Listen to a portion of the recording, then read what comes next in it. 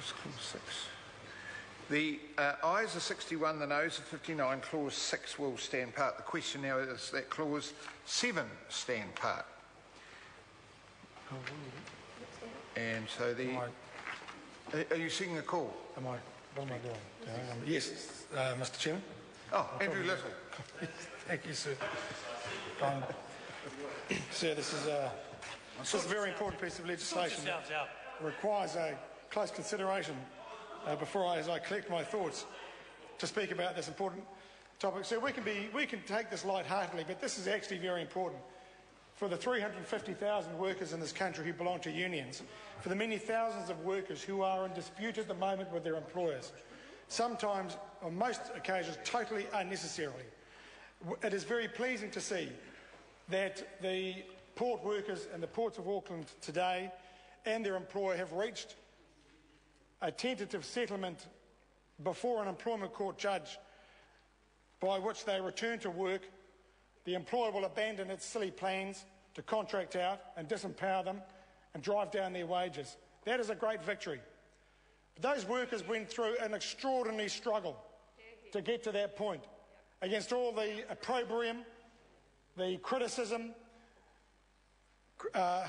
the comments from the right, comments from the mainstream editorials that have been deeply opposed to what those workers have stood for. But they stood up for what they believed in. They stood up against an extraordinary power, extraordinarily powerful interests. And they did it. They voted for strike action. They saw it through. And they have defeated one of the most iniquitous and insidious attacks on workers' rights. Once again, the waterside workers of this country have broken through and have set an example for the rest of the New Zealand workforce and hold their banner high. And they do that because they are free to do that. They are free to belong to their union.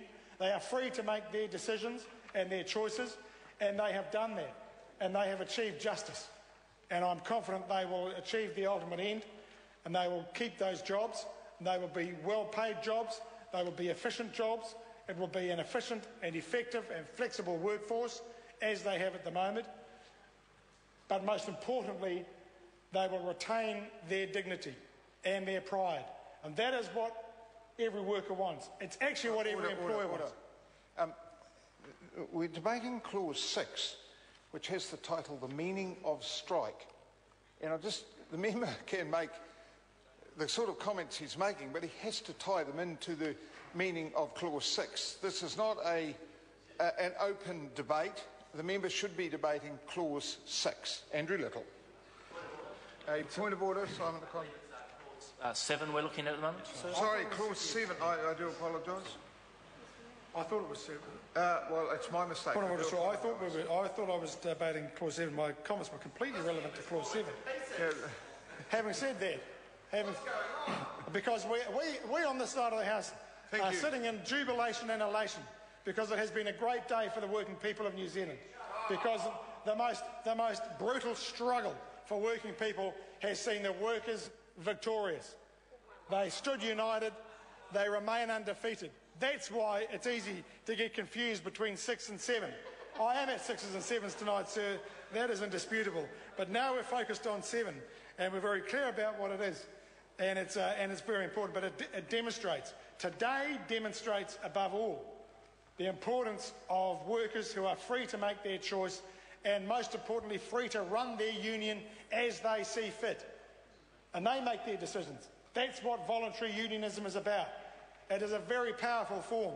That's why National Party governments hate it, because they hate working people taking control of their situation.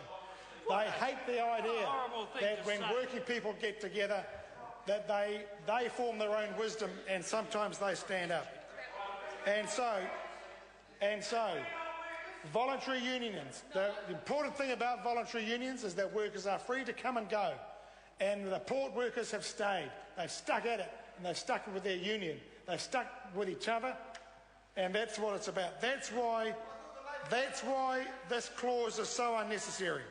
That's why we just do not need it. You just do not need to add compliance requirement upon compliance requirement for there to be a secret ballot. Ask those workers how they feel about the decisions they took. Ask them how they feel about their union. They're sticking together. They are very proud. Then go and ask the meat workers who are fighting an even more brutal struggle against tallies. Tallies totally unnecessarily, after barely 10 hours of negotiations, locked those workers out. And Honourable Toh Henare. Mr Chair, I just want to